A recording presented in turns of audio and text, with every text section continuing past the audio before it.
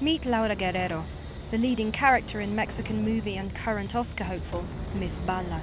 Soy Laura Guerrero, tengo 23 años y mi sueño es representar la belleza de la mujer de mi estado.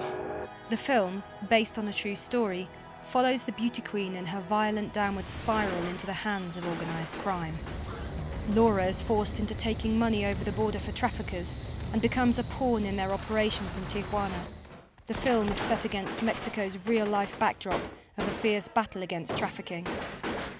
And I think that Laura, because she's a woman, a young girl, and she's innocent, and sometimes foolish, and not a fighter and passive, and kind of just accepting what's happening. Also, it's really more. I think she's more of a metaphor for what I think most citizens feel.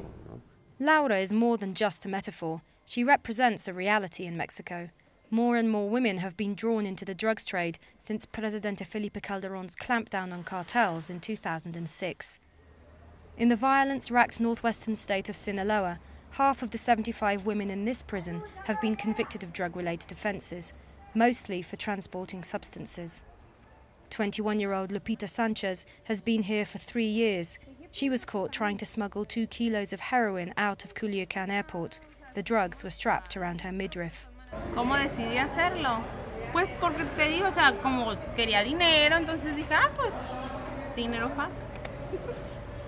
The women here are mostly low-level operators, motivated by a chance to make serious money in a society offering them few job prospects. No estamos hablando, al menos no llegan, si las hay, no están en prisión, no en el Estado, de mujeres involucradas así como jerarcas, podemos decir, o con ese liderazgo en las bandas del crimen organizado. Laura's nightmare only lasts as long as the movie. Lupita has been given a 10-year sentence. The reality for her and her fellow inmates will last a lot longer.